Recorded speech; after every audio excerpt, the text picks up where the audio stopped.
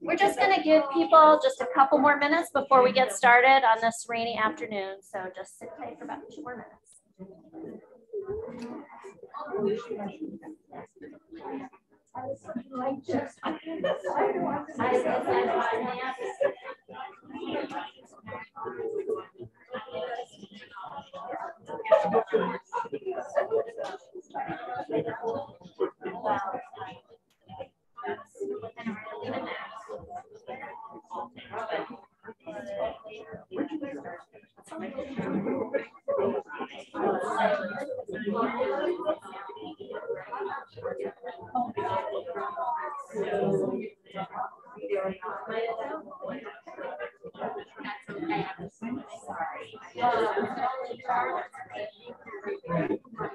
When it's ready.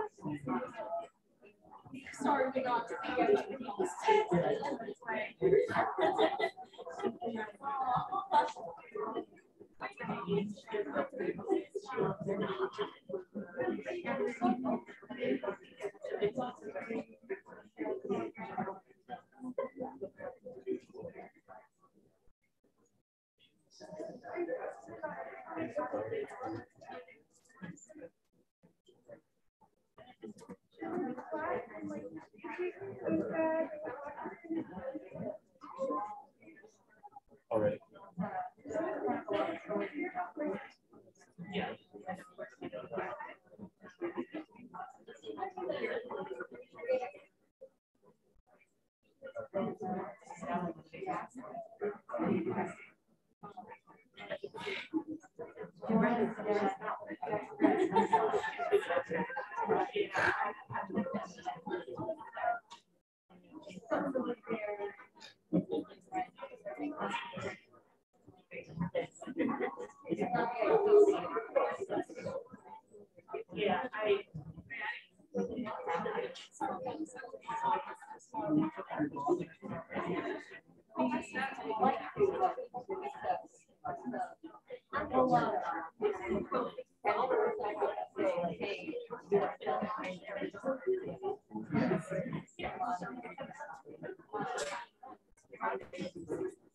Show on the road.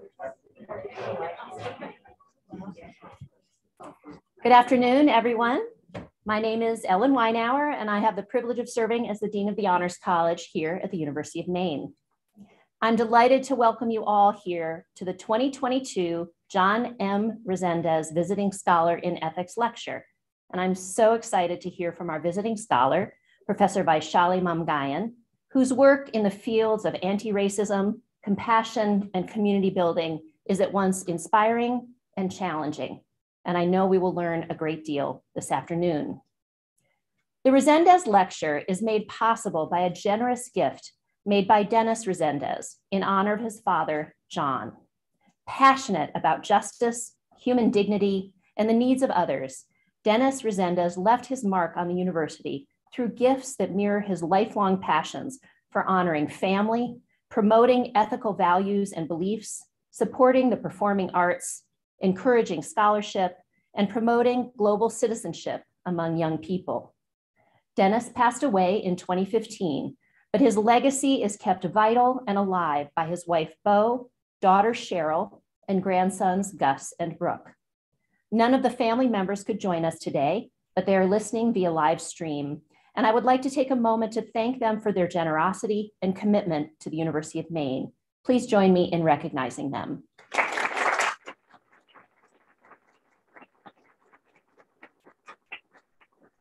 Thank you. As many of you know, the Rezendes Lecture is part of the John M. Rezendes Ethics Initiative, which also includes the Rezendes Ethics Essay Competition. Open to all undergraduates at the University of Maine, this competition invites students to compose an original essay, so not repurposed work, on a topic identified by a faculty committee. This year's topic is the ethics of self-care. Here to say more about the competition and present prizes to our finalists and our winner is Professor Hao Hong. Professor Hong?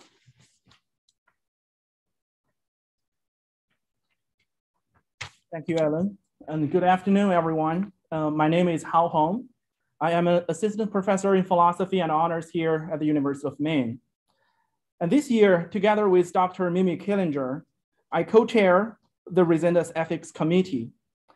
And it is my great honor here today to announce the finalists and the winner of this year's Rezendes Ethics Essay Competition. And first of all, I would like to thank the Rezendes family for their continuous and generous support for this competition. This competition provides a very valuable opportunity for our students to think and to write about the ethical issues around us. And more importantly, I think it's a reminder that the ethical perspective is very important in our decision-making, because we are so used to think about things like how we should do this effectively, economically, and productively, but we tend to spend less time to think about whether we should do it ethically and the right and the wrong question. So this competition is a nice reminder for us and an opportunity for us to think about things ethically. So thank you, the Rezendes family, for your generous support and for this reminder of the importance of ethics.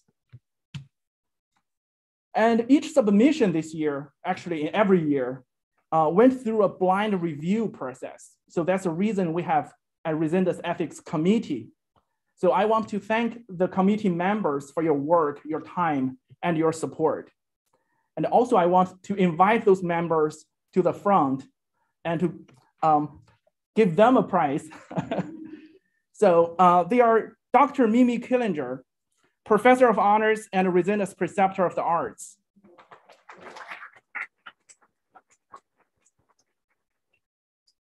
And Dr. Joe Arrow, Visiting Professor in Philosophy. And unfortunately, I don't think he's busy and he cannot make it today.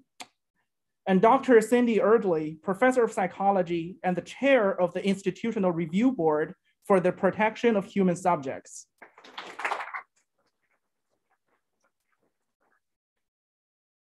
And Dr. Jenny Woodard, Lecturer in Honors and Women Gender Studies.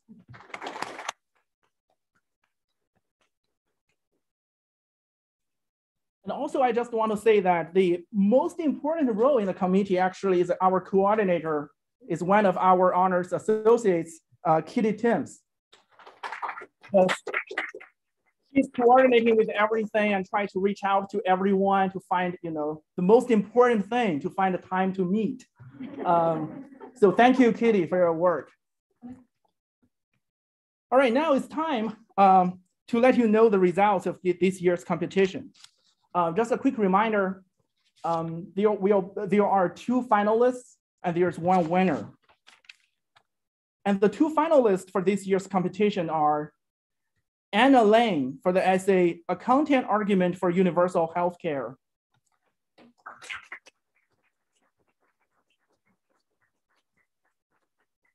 Anna is a senior double majoring in microbiology and biochemistry.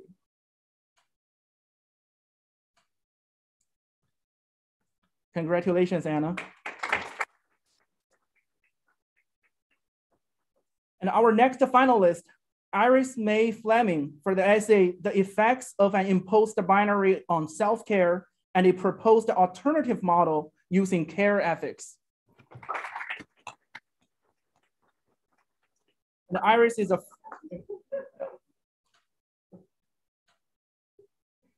and correct me if I was wrong, and I believe Iris is a first-year honors student majoring in journalism.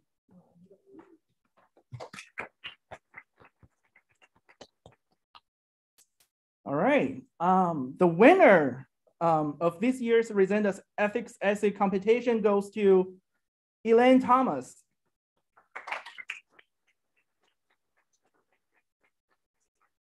And the winning essay is titled, When We Cannot Care for Ourselves, Ethics, Interdependence, and the Moral Danger of the Self-Care Message. And Elaine is a junior honors student majoring in management and minoring in music.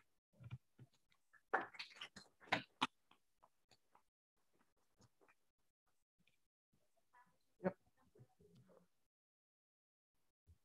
And the committee members also, when we're done with this one, if you want to jump up or flip over, that would be great.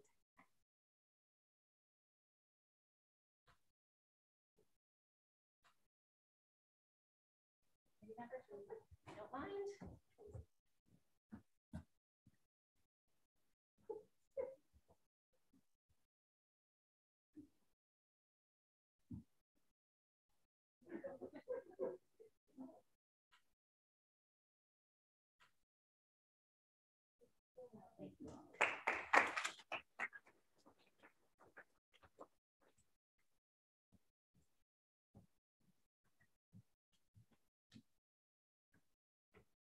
It's very nice to take a picture like this because I don't have to worry about how my smiling face looks like.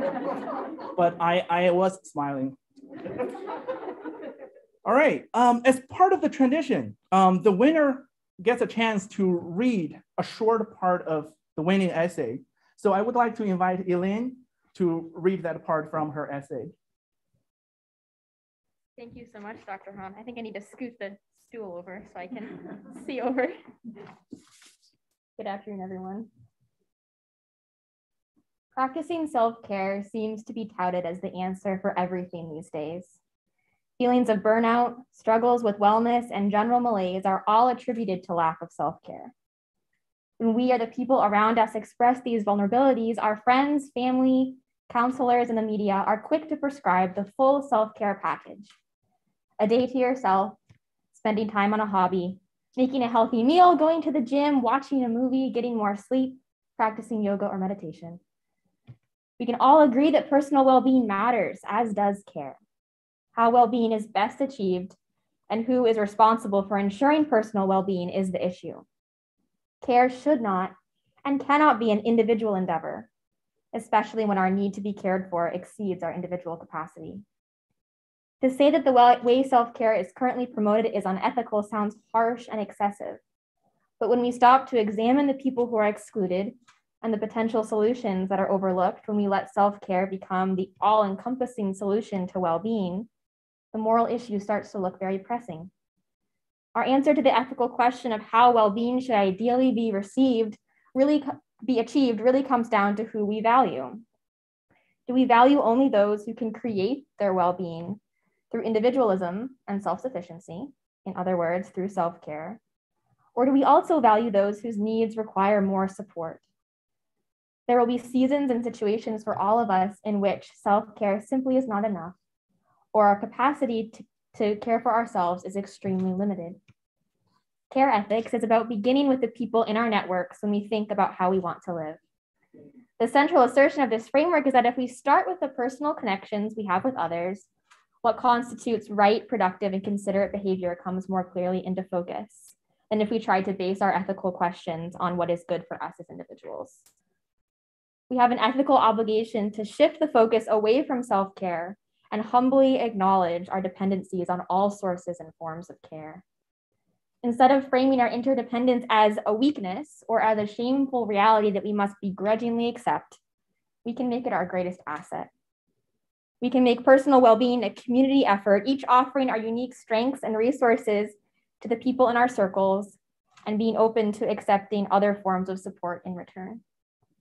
Care ethics does not ask that we become uber virtuous and self-sacrificing, but that we realize the ways in which our societal glorification of self-sufficiency disrespects and devalues people, and that we reconnect to our most basic desire to meet the needs of the people closest to us, and that we be open to having our needs met by them too. This is the give and take of real human relationships and must be at the center of our ethical lives. It is more than okay that we cannot take care of ourselves by ourselves, and it is time to change our words, values, and actions to reflect that. Thank you very much.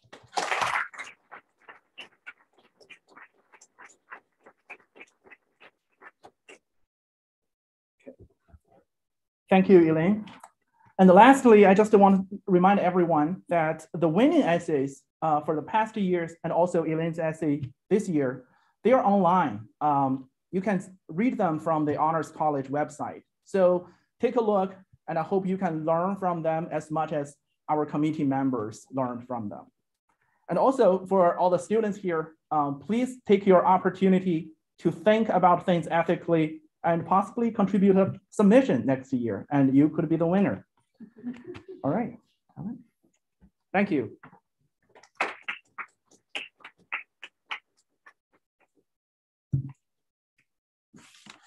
Okay. All right.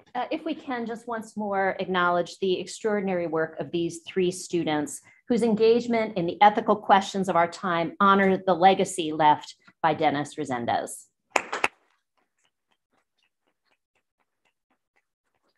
I do want to shout out Mimi Killinger and Hao Hong for chairing this committee. All the committee members, we appreciate you. Chairs of committees, we appreciate you a lot. So thank you so much. Now I would like to invite Professor Jenny Woodard to the stage to introduce our 2022 Visiting Scholar in Ethics. Professor Woodard. Good afternoon, everyone. I have a few thank yous I'd like to send out before introducing our esteemed speaker today. First, Elaine, thank you so much for that inspiring message that touches so many in this room, including myself. And I think your words are quite powerful. Thank you so much. I'd also like to take a moment to send my own thank you to the Rezendes family for their continued support of the Honors College, and particularly this contest.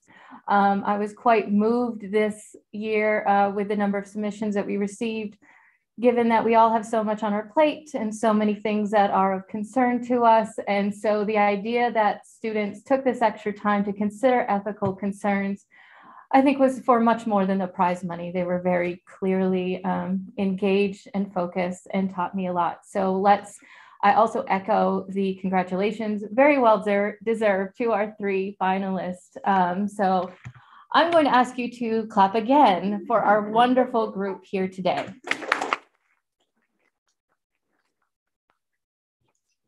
So it is my pleasure to introduce tonight's Rezendes lecturer, Dr. Vaishali Mahamgayan. Dr. Vaishali Mahamgayan is the Associate Professor of Economics and the Director of the Bertha C. Ball Center for Compassion at the University of Southern Maine. Mahamgayan received her PhD in economics from the University of North Carolina at Chapel Hill. Her past economics research has focused on the contributions of immigrants and migrants and refugees in the Maine economy, including the role of migrant workers in Maine's blueberry industry. She teaches theoretical economics and classes like Economics and Happiness, the Political Economy of Food, and Practicing Nature, Deepening Compassion. She is nationally known for her work in contemplative pedagogy, is on the board of the Center for Contemplative Mind and Society, and has been faculty at the summer sessions organized by the Contemplative Mind and Society organization. In her role as director of the Center for Compassion and as a core faculty member of the Courage of Care Coalition, she facilitates anti-oppression workshops, such as the upcoming Radical Communion series that explores how we can, with all our intersecting identities, build meaningful communities of practice together. She specializes in using somatic and immersive nature practices to undo internalized oppression and the colonization of contemplative practices. She now lives on an island in Maine, where she can be found admiring seaweed, hiking, singing, and swimming in the beautiful Maine waters. I met Dr. Mahamgayan in the summer of 2021 at the Summer Academy for Adult Learners and Teachers, also known as SALT, at the University of Southern Maine. At this conference, Dr. Mahamgayan led a workshop on practices of compassion in the classroom, where she touched on functions of facilitating a safe space for students and faculty, particularly when so many of us are living through a time of upheaval and a definitive lack of security. I've long found practices of mindfulness and compassion to be beneficial in my own life and in my work. And in the research that I do is very much centered on notions of intersecting identities. So I was especially excited to hear what Dr. Mahamgayan would have to say. Her extensive knowledge and experience inspired much of what I put into practice this past academic year that I like to think of as kind of back to normal, but not quite over pandemic environment. Her work has been invaluable to my own pedagogical practice and the practice of so many others. So when the committee began to brainstorm possible lecturers for this year's contest with the theme of the ethics of self-care, I immediately thought of Dr. Mamgayan, and I'm so pleased that she accepted our invitation. And it is now my honor to welcome to the stage Dr. Vaishali Mamgayan.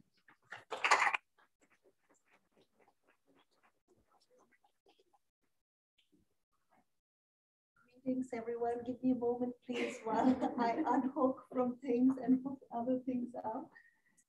How are we doing on hearing me? Can we hear me? Fantastic. And at some point, if this doesn't work, please let me know. Okay. Wow, it's 4 o'clock, rainy Maine day. I want to check in that the YouTube channel can see me even if I'm walking around. Thank you, Joe. Okay, so there's a way of arriving in space together. How about we just feel our feet? Can we feel our feet together? Wonderful.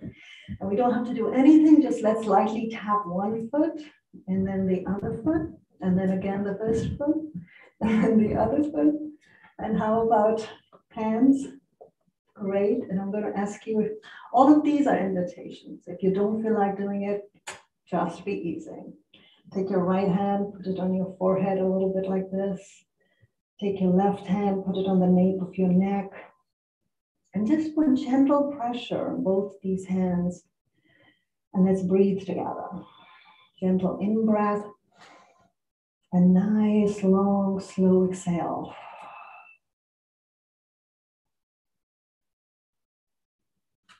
Let's do that another time. Gentle in-breath. Slight pressure. Nice, long, slow exhale. Feeling those feet. And one last time. Gentle in-breath. And nice, long, slow exhale. We're breathing out. Wonderful. Let's let those hands fall to our side. So that, my friends, the slightly long exhale is a nervous system hack. Anytime we're feeling a little bit like, and that was for me, not for you. Okay. So greetings, welcome. I want to just thank all of you for being here. I want to thank Jenny for thinking of me. I want to thank Ellen for connecting and really just in the span of arranging for this, I feel like we've become comrades and we will be friends. And I want to thank the Rezendes family. And as I was preparing for this, so you know how it is, you were asked for a title and I was, yes, self-care, radical communion, walking each other home. And then as I started researching what Dennis Rezendes had done in his life, I started realizing, wow, I'm deeply connected to the work he is so responsible for. Hospice.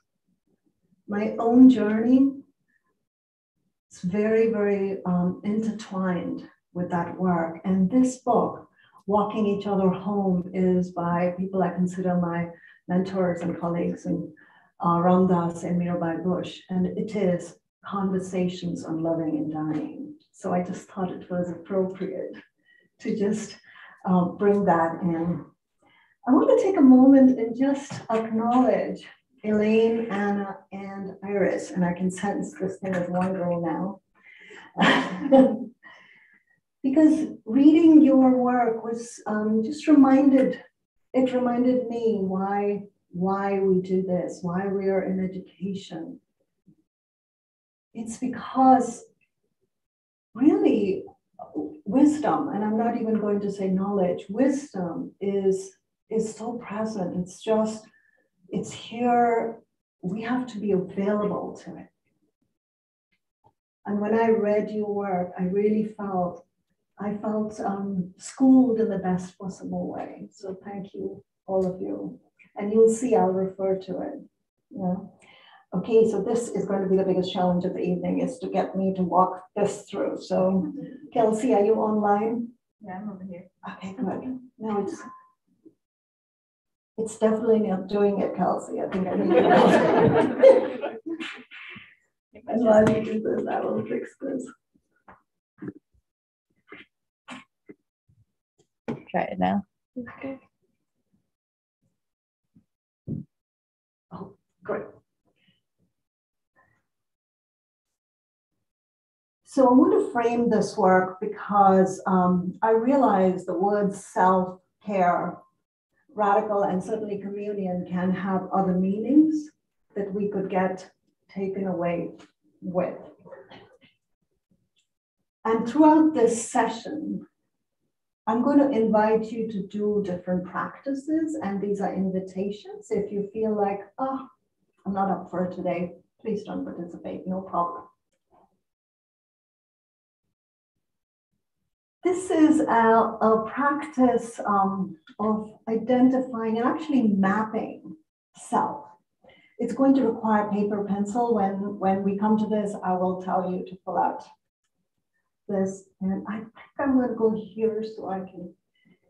And you'll see me dance back and forth between the neuroscience of care and practice and the larger questions of who we are and how we're embedded in this world.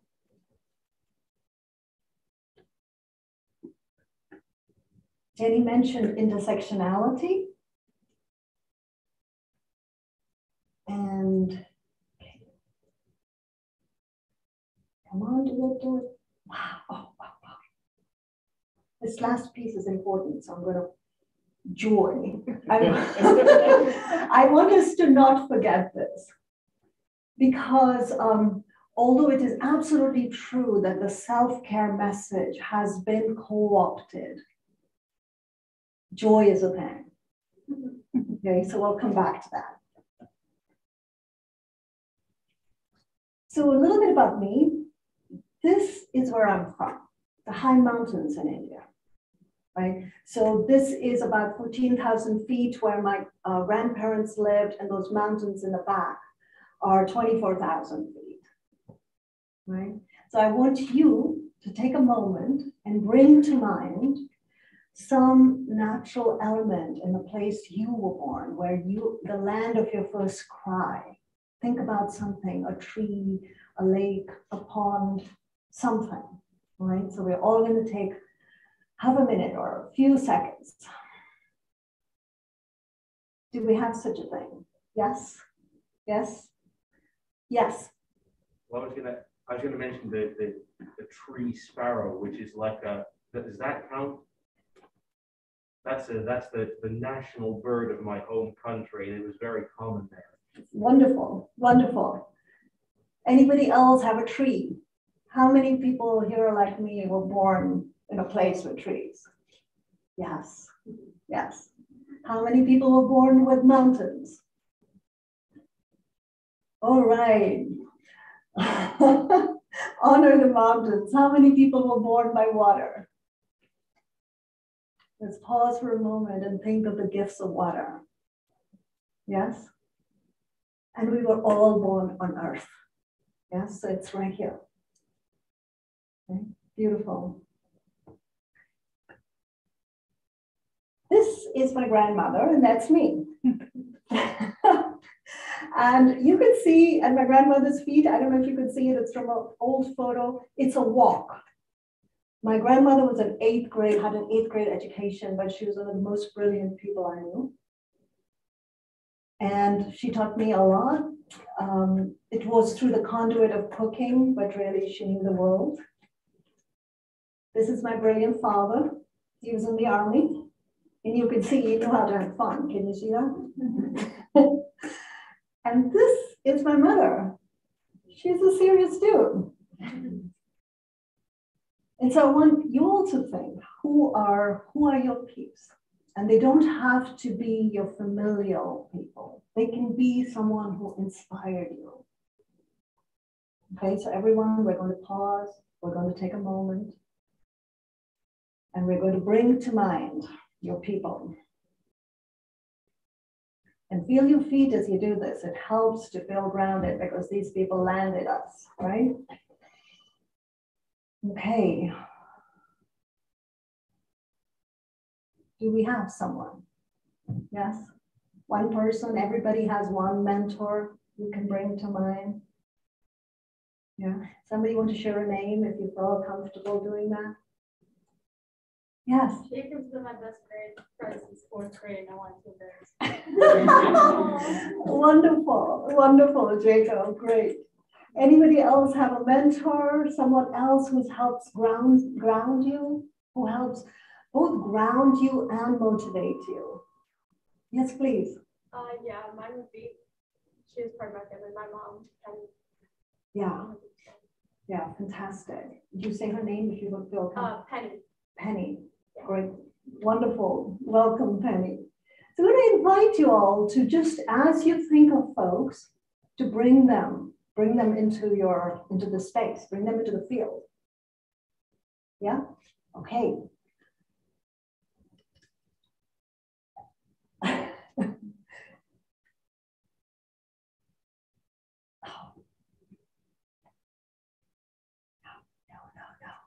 Tell me this isn't happening. All right. This is what I would like folks to do. This is going to be quick. Yes? I'll give you 2 minutes. How's that? So this is not going to be, you're just going to stream of consciousness.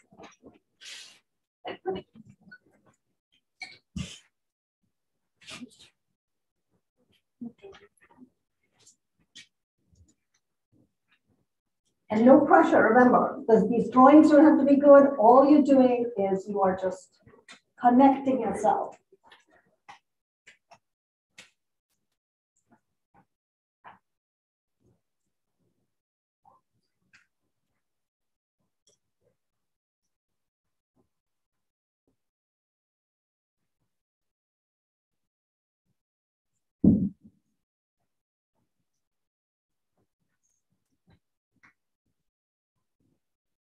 Any questions, clarifications? There will be no grade.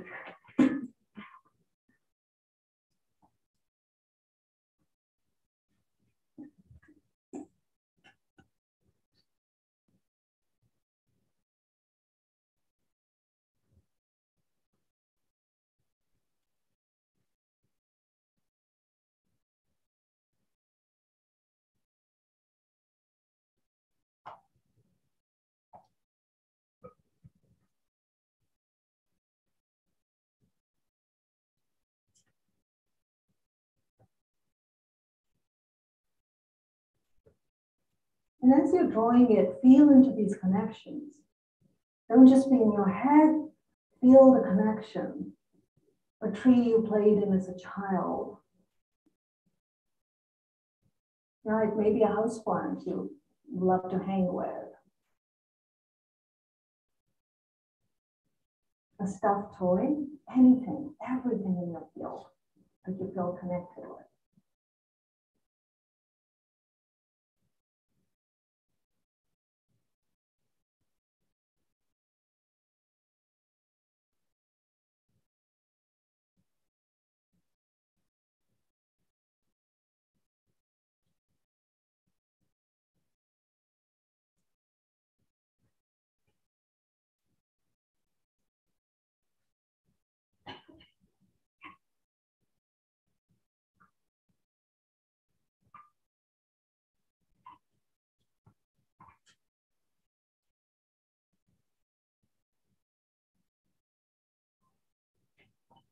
Okay. That was very quick. Were people able to start working on this a little bit? Yes? Is it reminding you of things? Or you just like it's 4 o'clock in the afternoon?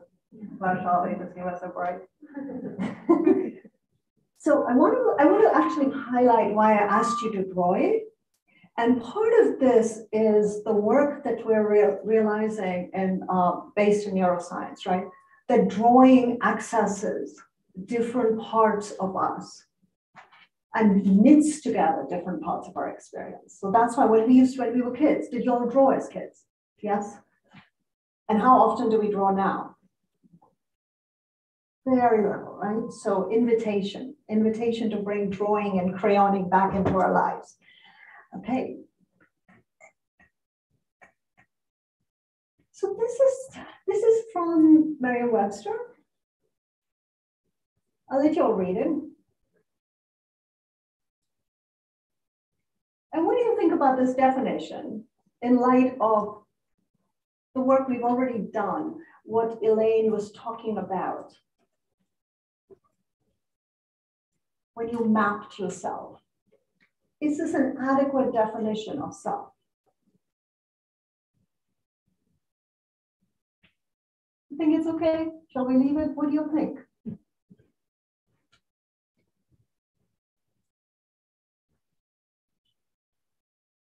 No? Okay, how many folks think it's okay? Don't be shy. Okay, yeah, so some people are like, this is good enough. Yeah, no problem. Someone there had their hand up. Yes, please. The self is also like a connection to other things. Yeah, exactly. I'm going to invite us, and this is a placeholder, folks. This is an extremely limited definition of self, particularly when we start understanding ourselves, not just as a cognitive being, but as we talk about here, right? An affective being, a sensing self, a perceiving self. So when I invited you to think of a place where you were born and there was a mountain there and there was a tree there, you sense yourself as someone who was born in the shadow of a mountain. Do you see that there is an interdependence there? The kind of interdependence that Elaine talked about, right? So I know this seems a little odd, but hang with it, okay? So care. I actually did not know this word draws from the same root as grief. Right? We're going to come back to this. Grief.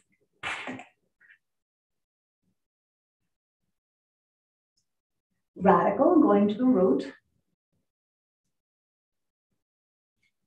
And communion, intimate fellowship. So I'm really veering us away from any religious meaning of the word. Yeah. I want to tell you that as I was framing this work out, I realized, oh, I have had the great privilege of sitting with a few people as they transition from this life to the next. And part of what happens when you're with someone as they're transitioning is an ability to presence, right? To be with them, with what's arising for them. And out of that grief of losing this person comes an awareness that is markedly different from anything that we know in day-to-day life.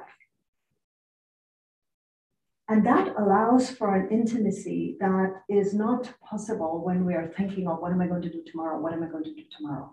Okay. So very unknowingly, this work ties in deeply into the work of hospice. Okay. All right. I want to just bring us now back to the world of neuroscience. The first part of our brain that developed was the brainstem, right? This is the brainstem right here. And it's our lizard brain. It cares only about one thing, safety. All at once is safety, okay? Because you're going to ask, if this is caring is so great, if presencing is so great, why aren't we in presence with each other? Why don't we care? And it's because our brain was initially designed just to keep us safe. So when we don't feel safe, we can't care for others. Okay. So here's our brain, the brainstem. It's literally a lizard. So this is the piece where if we are trying to practice care, we have to be able to identify what state am I in? Am I activated? Is it safety I'm looking for? Okay. And in that case, what we want is safety. We want to be assured. So remember that thing I told us? Do this. This is a hack. This actually assures our nervous system, okay, you're going to be all right. Right? Because if our nervous system feels we're not going to be okay, it doesn't matter what's happening. Okay. The next part is the subcortex, which developed. And that part wants accomplishment. It wants satisfaction. So, it gets a dopamine hit. The reason we are addicted to our devices is because pain, that's a dopamine hit, right? This mouse wants to do something all the time. It's accomplish, accomplish, accomplish, accomplish. And so I want to pause because part of our sense of care can be taken away and saying, oh, care means just safety. Yes, safety and feed the mouse. How does care show up here? A lot of times in our society, when we're showing care to someone, I want to do something.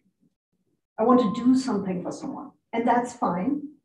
And we have to really check in with ourselves and say, oh, what part of this is actually feeding my mouse? Is the dopamine hit? I'm doing this for me, not because it's actually helpful to the other person. Yeah. And then this is the prefrontal cortex, the last part of our brain. It's the primate brain that developed. And what the primate brain wants is connection. Okay? So if we're going to define care, we have to first acknowledge where am I in this? What am I looking for? And how can I offer care? What is this other person looking for? If they're looking for safety and I'm offering them connection, that's a miss. Yeah. So this is a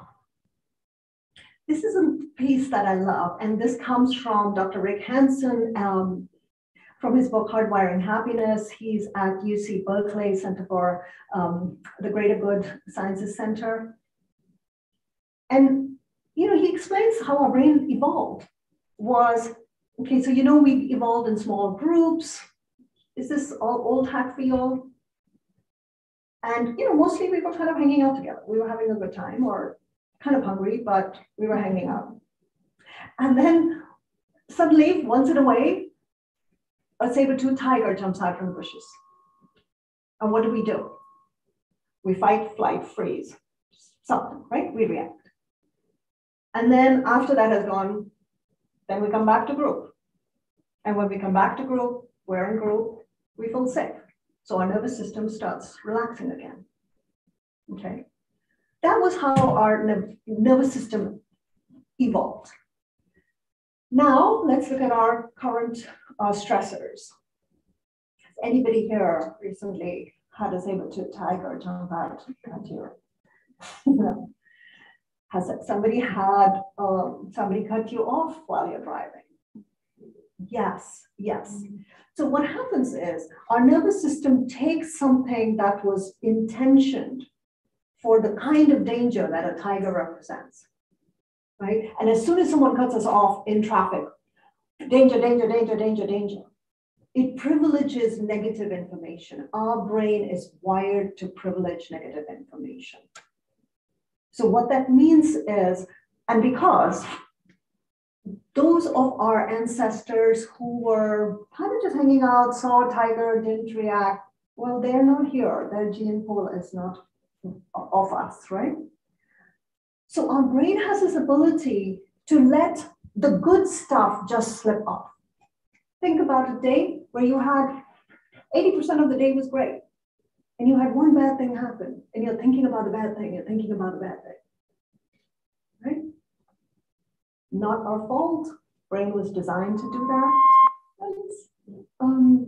Am I doing something wrong, Joe? Should I be breathing less? Okay, so it's not mine. And it's Velcro for the bad. Anything bad that happens, the brain catches onto it. And this is a very startling and sad ratio, y'all. It's 5-to-1. 5 positive things have to happen in our lives, and for us to just really acknowledge them before that one negative thing works off our brain. Okay? This has real ramifications for how we are with ourselves and with each other, right? Because every stressor is hitting us and we don't know how to come back. Okay? So,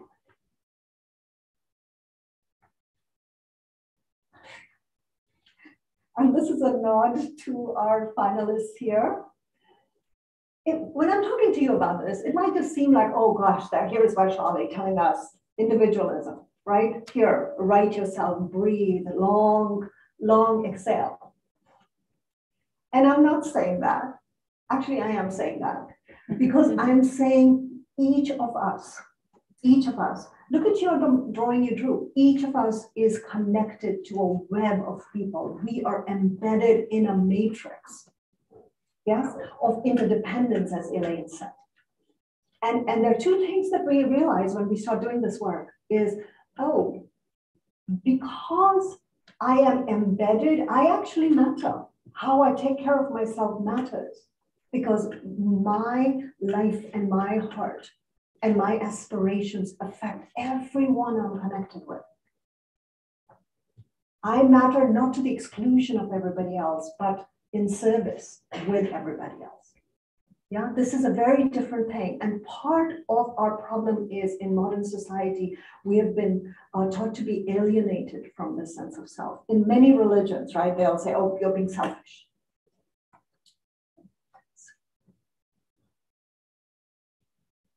And this is another reason I want to just sort of share some of the most recent work here. Repeated exposure to trauma can be transmitted intergenerationally. What that means is that if we don't know how to heal personally and in relation to each other, this is going to be transmitted to the next generation. And this is in the world of epigenetics. Check that out. How many of us are on news media all the time? And we're actually finding that the more we listen to negative news without having a capacity. So this is the result from an experiment where we had multiple groups who were given, would you rather I use that term? Turn that off. Yes.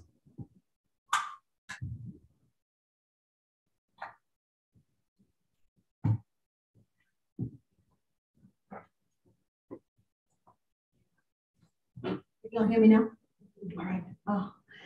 So what we find is that when people are given negative news and not given anything to resource themselves with, compared to control groups where they're given practices of self-care and compassion, these folks become much more insensitive, right? So just want to tag that as well. Look at that. People with lower levels of self-kindness perceive themselves in a more negative way. They perceive themselves, we perceive ourselves more negatively, and then the world reflects this back to us.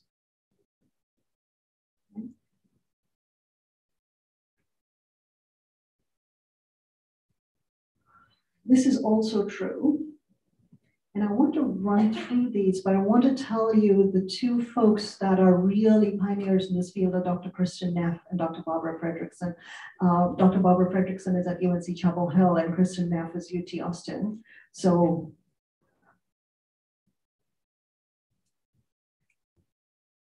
I want to show you this picture of a mountain because when we start talking about care, and compassion, one of the things that becomes very striking is this idea of being in community. So this mountain reminds me of an experiment done by Dr. Jim Cohen down at the University of Virginia. And so he had 2 people who were connected, friends, couples, come in and see a picture of a mountain. And they are holding heavy backpacks and they're holding hands. And then he asked them to go in separate rooms, take up the backpacks, and write down how high they thought the mountain was and how heavy the backpack was. Great. Then he has people who are single come in, look at the mountain, have the backpack on their backs, and then they have to write how high the mountain was and how heavy the backpack was. You know what I'm going to tell you. People who were holding hands felt the mountain was not very steep and the backpack was not as heavy as it was. People who were doing this alone felt the mountain was higher and the backpack was heavier, right? This is something we've all known. Anybody who's done anything in community, we know this, right?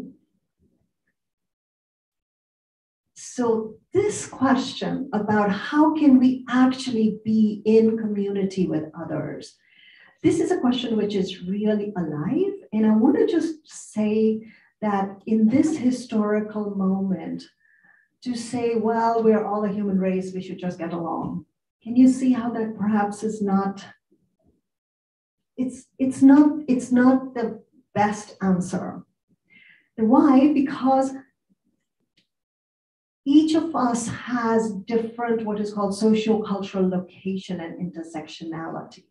What does intersectionality mean? It means, so for instance, I am an immigrant to the United States. I am dark-skinned. I am a minority in terms of religion. I have high status in terms of education, right? So can you see these are all different parts of my identity? And they intersect in a particular way, right? So the reason we can't just say, why can't we all just get along, is that actually you may not know my experience and I may not know yours. And we don't want to make a blanket assertion of let's just get along unless we are prepared to do the work and acknowledge that people occupy different locations. Make sense? Okay. And this is just some of the ways, I noticed in the Honors College, right outside your office, Alan, there was a sign that said, no matter what your age, your orientation, you're very welcome here. And I was laughing because this is a chart. You can see in these ranks, and these are not the only ranks, you can have agent status or target status. Right? We can have high status, which means if in our society in the United States, if you're between 18 and 64, you have more agency than if you're a young person. Okay. I'm going to run through this because this, you know, but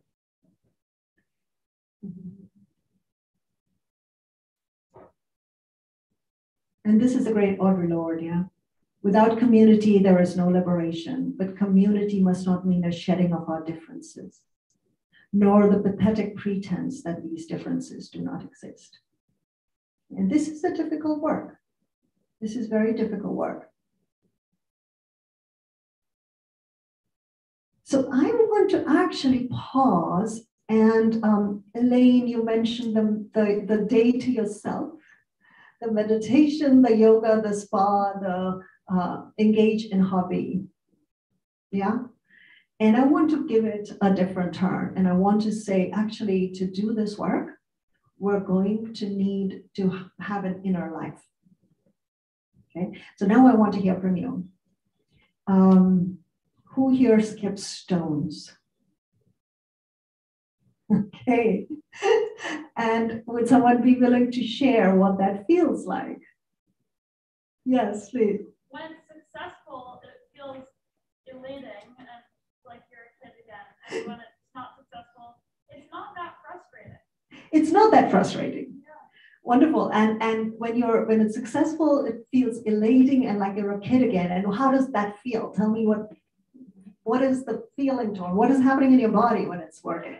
Yes. Whoa, good question. A buzzing in your arms. Exactly. Fantastic. Anybody else skipping stones? Success in skipping? Yes. First in the back. I agree. I think when you're successful or even when you're unsuccessful at skipping stones, it feels equally cathartic in a way. Yeah. I feel, whether I'm successful or not, I feel nostalgic almost. It reminds me of childhood. It really Yeah, and what does childhood remind you of? What is that? What is the nostalgia for? So it reminds me of the things that I identify with the most, the people in my life, the locations that I remember the most. Yeah. That makes me feel very happy and like I'm where I belong. Beautiful. Yeah, where I belong. Very nice. Anybody else want to share skipping stones? The feeling? Successful or not successful? Jenny, are you a skipper of stones? Oh yeah, for sure. And tell us. I absolutely agree with that kid-like sense, and the outcome really doesn't matter to me at all. I just, as soon as I skip it, I'm almost not even looking to see if it skips or not, because I'm ready to look for the next flat rock that's going to let me have that same sensation again. So that the outcome really doesn't matter. It's just it's just the action. And I totally agree with the buzzing. Good job. Absolutely. Yeah, I'm going to just sort of uplift what you all have said. Yeah. To do the work that is being asked of us right now, we cannot actually just engage in action. We have to have a life which allows for pauses. Skipping stones is a pause. And what's also happening from a neuroscientific perspective is the power of the natural world to soothe us, right? How many people here like to watch water? And what happens when you're watching water? Absolutely nothing. That's the best part. Exactly, but you like it. Exactly. Yeah. Anybody else? Water. How does it feel? Yeah, a person in the back. No. What is watching water or being in water? What does it evoke? Yeah. I feel very small when I watch water. That's what I like. Yeah. But you're there. You feel small and you're there, right? And you're there. So I'm going to really uplift the idea that actually it does help. It helps to reorient us to take time and move away from devices. The natural world where we live is so extraordinary. The research is abundantly clear, right? Whether you're with a tree, even contemplating being out can help you. And what you said about feeling small, it actually does, because we co-evolved with nature, our nervous system is designed to be soothed by nature, right? And so it's really important to get a sense of perspective. So even in this moment, folks, if you want, take a moment, just look out of that window, just look straight out the window, look at a tree. Yeah. Wonderful. And then I want you to just follow the walls. Don't look at any of the fixtures. In this room, come back, follow the walls. Look at one wall, look at the other. Very nice. We're looking around the walls. And then I want you to look at the floor. Yeah. Remember we tapped our feet? Yes. And then look at the ceiling. And then just for a moment, have that ceiling look down at you. Okay. That practice, if you do it, and what is basically tuning our nervous system to kind of know, one, their safety, right? We have these walls, safety. And it's rewiring our neural networks to know that there's continuity, that we may be small and we are a part of something else. So I want to uplift what all the finalists here said. And when we are talking about an ethics of care, to reorient that not in an intellectual cognitive sense of ethics, but ethics as a lived experience of interdependence. Yeah, and that can't happen without being rested if we are in fight, flight, or freeze mode, right? So I want to say it's important to have these things. So remember when I said bring one person, a mentor to you, right? A coach, a teacher. This is a practice. So Rick Hansen, whose work I was just sharing with you, because we have such a predilection for negativity, we want to start building a library of moments where we can just call upon when something good happened to us. Yes? So when can folks do this now? When something good happened to us, it could be a sunset. It could be that water you're watching, right? Just bring it to mind, inhabit that moment, experience it fully, right? And when you do that, let's do that now. And we're going to just soak in that moment. So if you feel comfortable closing your eyes, go for it. And bring to mind, it can be your dog licking your face.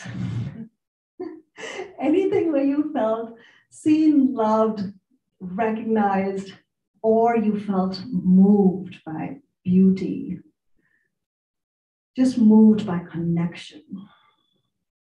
Your grandparent giving you a hug.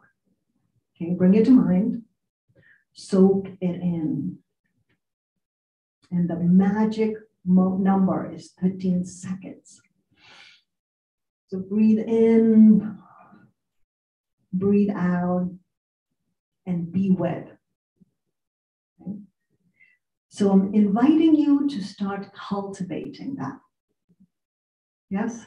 Could people do that? Was that accessible? And the thing about neural networks is neurons that fire together wire together. So if we start building an availability for ourselves to access these moments, the next time our mind goes there real fast. So we're having a bad time. We're actually trying to help someone. I'm going to tell you something that, is a very alive experience. Somebody says something disrespectful to someone else in front of you, and you have no idea how to respond because you yourself are in fight-flight mode, right? It's really important to not rush in, to have a practice where you're grounding, where you're like, okay, I need help. It's like reinforcements, reinforcing yourself to be present. And sometimes this other friend of yours or this person to whom this is happening, they just need presence. Yeah, so you're practicing being present to yourself, and so you can be present to others. Okay. This is from Resma Menachem, a trauma therapist who has this beautiful book out called My Grandmother's Hands, right? Healing from racialized trauma. And what he says is settled bodies, settle bodies. And what that means is if you are settled in your nervous system, because we are primates, we are reading off each other. And all of this is to not get away from the work of systems change. Absolutely. All that, remember I showed you all those locations, age. It is not cool that we live in a system where children are subject to abuse, where we don't have respect for elders, where they don't have enough resources. It's not cool. We have to change those systems. It's not cool that people are discriminated on the basis of no amount of breathing is going to change that. The reason I'm inviting you to develop a practice of self-care is to engage the work, to lean into systems change. Yeah, not instead of.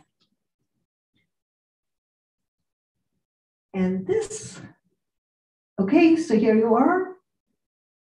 This is a practice we're going to invite you to do. Pens and papers, if it feels like we may be running out of time, so just let's think about these. How about pick one of these prompts? Pick one of these prompts, I give you 2 minutes. It breaks my heart, and just finish the sentence. Finish the sentence anyway. It breaks my heart. You're finishing the sentence.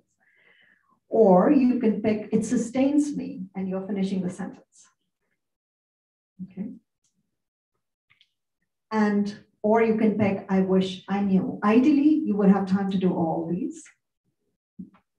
But pick one and free write, finish the sentence.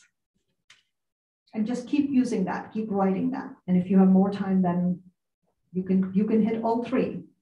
But go to the one that attracts you. Finish that sentence.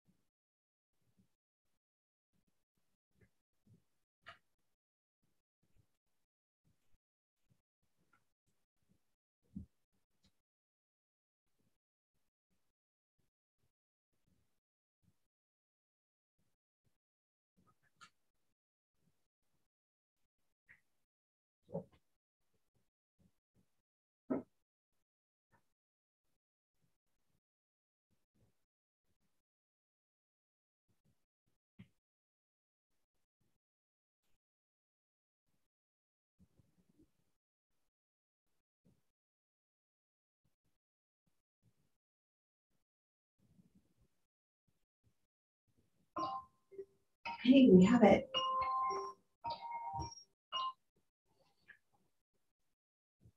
Were you able to write? Were you able to complete those sentences? I know it's a lot to ask, like just cold, yes? Anybody want to share one of these, whatever feels comfortable? Breaks my heart. Someone who feels comfortable sharing what breaks your heart. Okay, let's just see how many people have broken hearts. Yeah. How many people feel sustained? Yeah. And folks with broken hearts, where does it hurt? Where does it hit? Where does it sit with you? The brokenheartedness. Yeah, right? You can feel it. It literally feels like a broken heart. And the feeling of feeling sustained, where is that coming from? Where do you feel that? I have support. I have support. As I say this. Yeah, shoulders, exactly, right? You can feel it in your shoulders. I wish I knew, where is that? Is there someone who wishes they knew something that, how many people here feel wish they knew something? Okay, wonderful. And where is that living in you?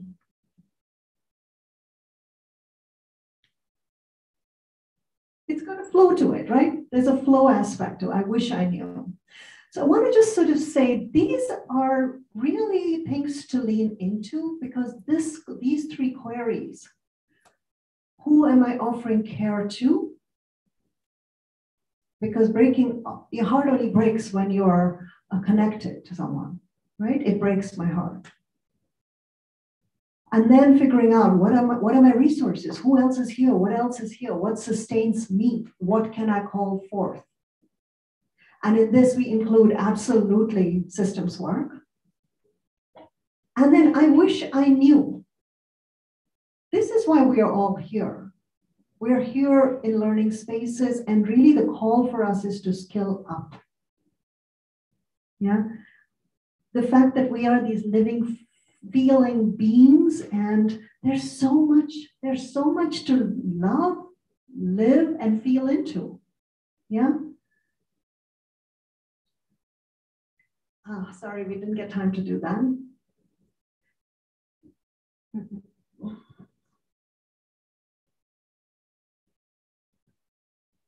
So yeah, our struggles are different, but we're really being called to be in community with each other, to express solidarity with each other. And here I want to emphasize, and you see that on the right, that is Reverend Tricia Hersey's Napa ministry.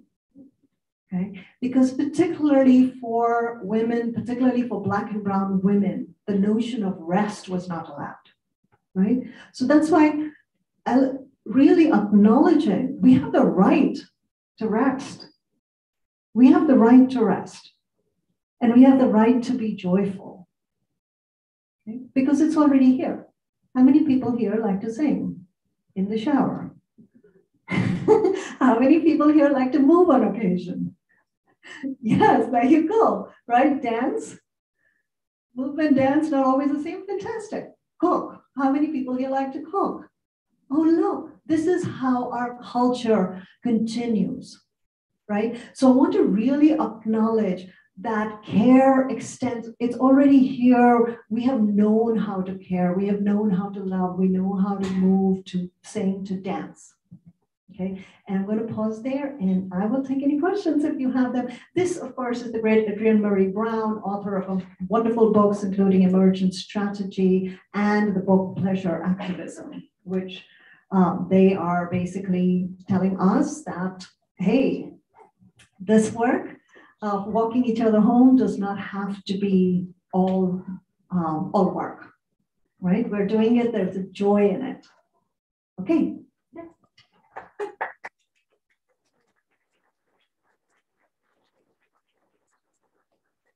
I don't know about all of you, but I'm gonna go home and draw a lot and sing on my 30-minute drive home. You're welcome to join me. Okay, so for the remainder of our time, we would like to see if there are any questions for our speaker today. If you have questions, you can raise your hand and I'll come to you and offer you the microphone to speak it yourself. Or if you feel uncomfortable speaking aloud, you can whisper it to me and I'm happy to repeat it for you. So is there anyone who has a question for Dr. Vaishali, please, Jen. Vaishali? Yes. Does anybody have any questions for Vaishali? Yes, please. I'm sorry, but like I want to write the name correctly. Sure. Yeah. Vaishali, V-A, so V as in victory. My father was in the army, and so V was for victory. A as in alpha, I as in India, S as in Sam, H as in happy, A as in alpha, L as in love, I as in India.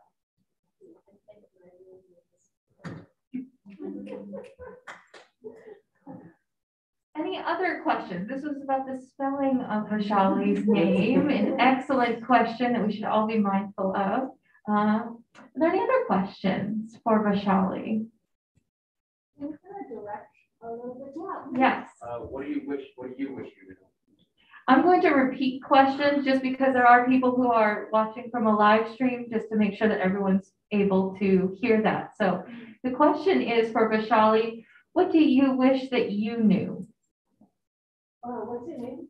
Martin. Martin. Martin, I wish I knew how to thank you. I wish I knew how to trust this heart and connection that I know I have to other beings. And I wish I knew skills to be able to relate well to others who have different positionality. Yeah, and also I wish I knew how we could love our planet back into health. So thank you for that, Martin. Would you share? What do you wish you knew?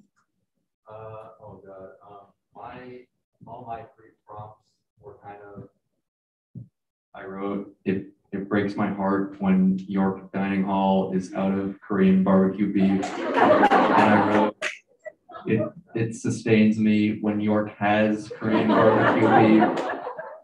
And I wish I knew when they had it next. And I admire that. I admire that clarity. And I really want to so acknowledge, folks, we have fun in our lives. Who would have thought that at age 20, 21, we would be looking back nostalgically to our childhood? Are you all feeling the sadness of that? Yes? So people, this is a good life. Caring for barbecue beef, fantastic. Great. And when you do have that Korean barbecue beef, and I say this in all sincerity, eat it with pure enjoyment and build into it your neural networks. The idea, I have enough. Because I'll tell you as an economist, the first thing we tell people in economics classes is, oh, there's scarcity. Actually, the world doesn't have scarcity, right? A sense, because we have lost touch with our sense of what suits us, what comforts us, what connects us, we're going after more and more. But even in the very individualistic sense of retraining ourselves to enjoy Korean barbecue, really, we would not eat so much if we actually paused and enjoyed it thoroughly. Yeah, so with great appreciation. Anybody else? And really, no question. Really, fantastic, please. My question is, so why do you think that we use so much trauma exposure in the media if it affects us as a society so negatively? So the question is, and a powerful one, I can't wait to hear this answer. Why is there such trauma exposure in the news media when we know that it affects us so negatively? It's a great question. And for folks who might be in journalism, I think one of you is in journalism. Yes, Iris. So apparently in newsrooms, the mantra is, if it bleeds, it leads. Because, and not because newspaper editors or media moguls are intrinsically evil people, but because it's understood that our brain has such the capacity for negativity. We thrive off reading that just because our brain, that's how we evolved. It was like, I want to be safe, so I want to know what all is happening, not realizing it's going to have this damaging effect on us. Yeah? Thank you for that question. And I would say it is really important to be aware of our data consumption, of our news consumption, and to do it in a mindful way. And having a feed that's constantly in the back actually affects us subliminally. So it ties into our sense of feeling unsafe, and that's what keeps us from caring or extending care for others. So very much limit bad news. Yeah, and at the same time, when we hear something wonderful happened, like for instance, I will just say, when I was reading Dennis Rezendes' life, I had to pause and say, wow, like really absorbing. I don't have to do everything he did. I can just rejoice in the fact that there are people who do this, right? And the secret is, my neural networks actually don't know the difference. If I truly learn to rejoice, I get that sense of like, wow. So for those of you science fiction fans who wonder if we are plugged into some kind of machine and if this what is real, I want to tell you that the cutting edge neuroscience is basically saying our brain hallucinates reality. Right? And that reality is fed by whatever our exposure is.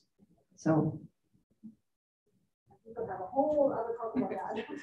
There's a question right here. I'm so sorry, they came up quickly. There's another student question. Oh, I'm so sorry. Yeah, if there's a student who has a question first, you guys. Oh, good. Thank you for that, Mimi. That's quite thoughtful. What's your question? My question is related to what you just talked about.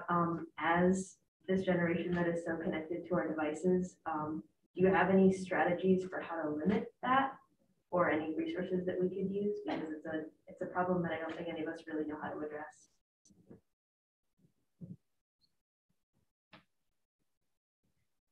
Okay, so full disclaimer, I don't have a single social media account.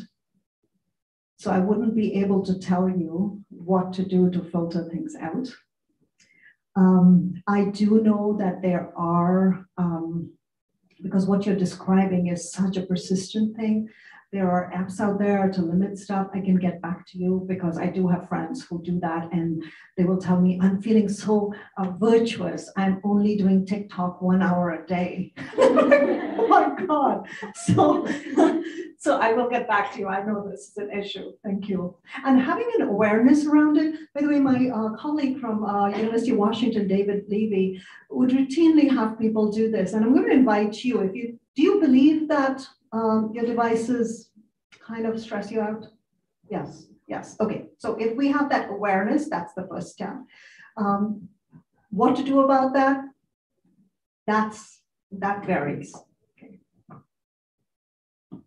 We have roughly 5 minutes left. Is there anyone who has a question for Vaishali? Was it fun? Or was it just like, oh my God, 4 o'clock? So the question is, was it fun or dot, dot, dot? I guess the question is, and you poor things, you're captain here, so you have to. Yes. Thank you so much. I found many of your, just your wisdom so fascinating. And I was particularly taken by this notion that we're embedded in a matrix of others and a community. And this, I find it haunting, the idea that repeated trauma can be transmitted intergenerationally. But I also wondered, can repeated joy, isn't the neuroscience saying that repeated joy can also be transmitted intergenerationally? Absolutely. Absolutely. So,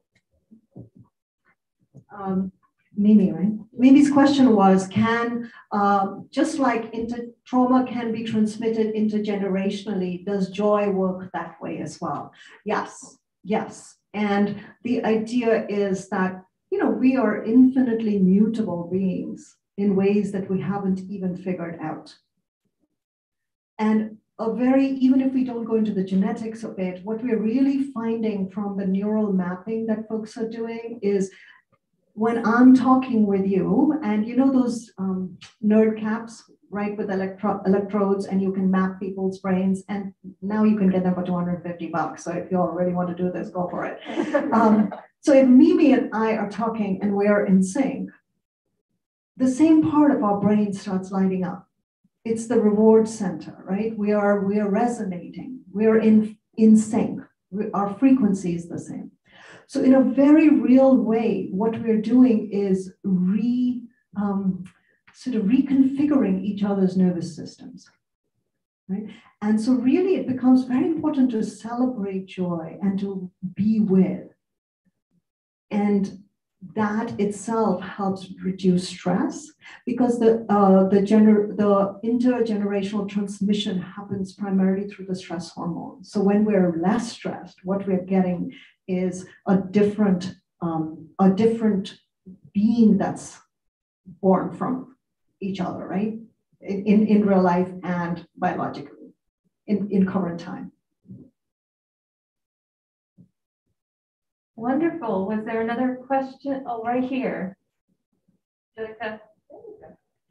Just to clarify, this concept of intergenerational transmission, you're referring to people's experiences influencing their parenting style, right? No, actually, thank you for clarifying that. Oh, so it is a biological. It's a biological, and I would love to talk. She spoke into that, so I don't need to repeat that. Right. Yeah. So this is based on the work of Dr. Rachel Yehuda, who worked with children of Holocaust survivors. And what she found was that children of Holocaust survivors had shorter telomeres. So telomeres are like the aglet on the end of our shoe. So I didn't know this word, people. Do you know aglet? It's like that thing. Okay, so apparently the end of our DNA has this thing, which is like the aglet, and it's a telomere. And the length of that determines how many times your cell is going to replicate. And that means that you grow older slowly when that cell is able to replicate faster, right? So what she found was that in children of Holocaust survivors, the telomeres were very shortened. And she was the first person who found this.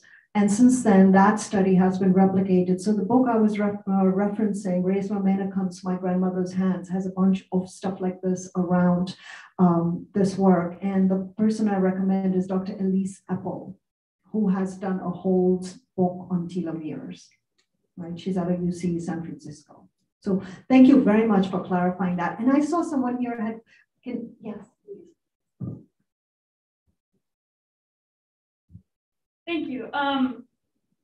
So I just wanted to ask about the cycle that we find ourselves in when we are witnessing joy, experiencing it, recognizing it. We continue to feel joy, and that's wonderful. But also when we are experiencing trauma, when we're thinking about the sad things, we get stuck in that cycle. How do we break out of it? And I know it's a huge question and there's no really good answer, but so far as you can get. Okay, so how do we break out, especially when we are actually in it, right? When we are really in the stress and the trauma and the suffering, how do we break out of it? I want to refer you to the work of Elaine Thomas and the importance of networks. It's really important to recognize and have networks, right? So I want to just say these are practices. The reason we're calling them is practice. Even it's not too early nor too late to start building a practice of checking in with each other in a real way. I'm here, what do you need, right? So this is not some highfalutin idea of when somebody needs me, I'll be there. Map your ecology. Who are your people? Whose people are you? And start building in a sense of shared accountability to each other. Yeah. So I want to say, I know we're on time. This is work. This takes real work. And because also what comes up, and I will tell you this from the world of being in social movements, what comes up is our own stuff, right? And that's why we need to actually really work with our own stuff. Because also what we are transmitting to another is what we have not metabolized. And this is a whole other, and the journey is beautiful. It's can be painful, but it's also, we're shedding off things where sometimes we're just fearful because we don't know, right? So was it Martin? Yeah, Martin, I wish I had known when I was younger that like fear is a thing, but it's also okay, right? So I would say that is, we have to take a step forward, yeah, and cultivate joy, because remember, it's the 5-to-1 ratio.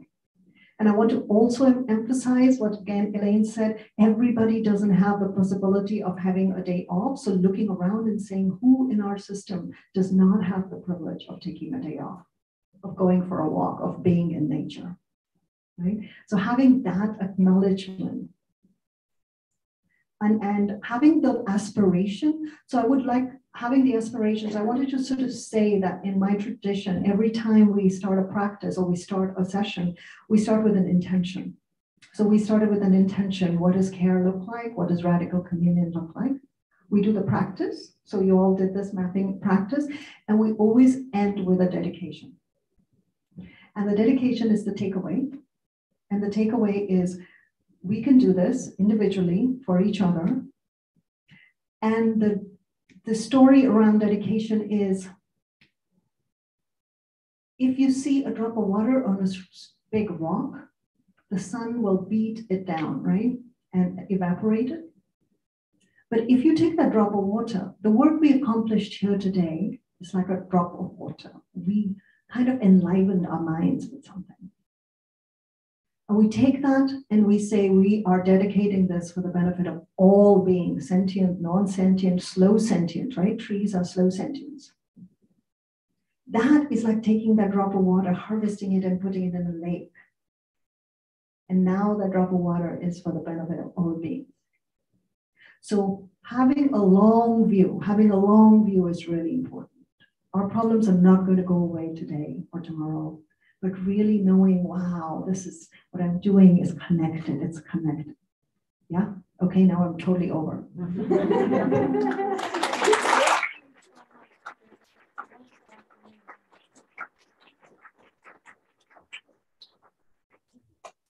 I just don't, no, there's something for you.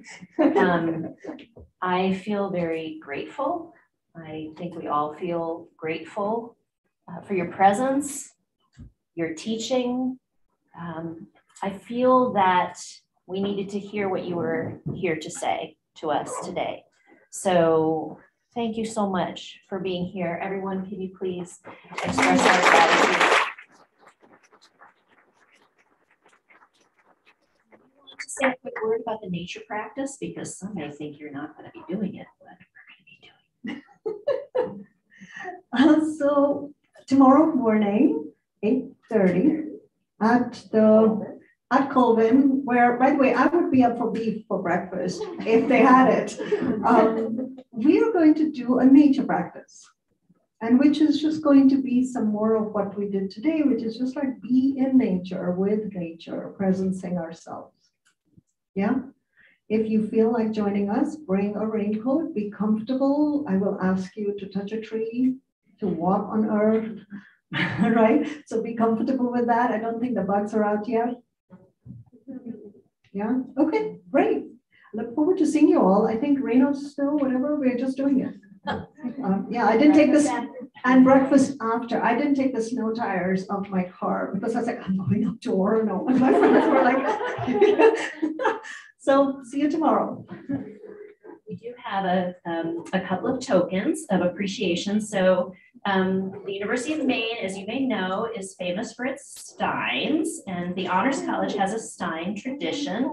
This is a stein made by, we have potters make them every year. This indicates the year of the program's founding, 1935, so that's for you.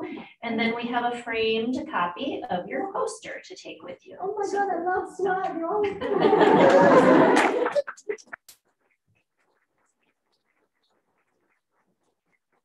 Thank you all for your attention again to the Rezendes family. Thank you for inviting us in to think about our ethical lives and put your feet down on the ground and breathe. Thank you.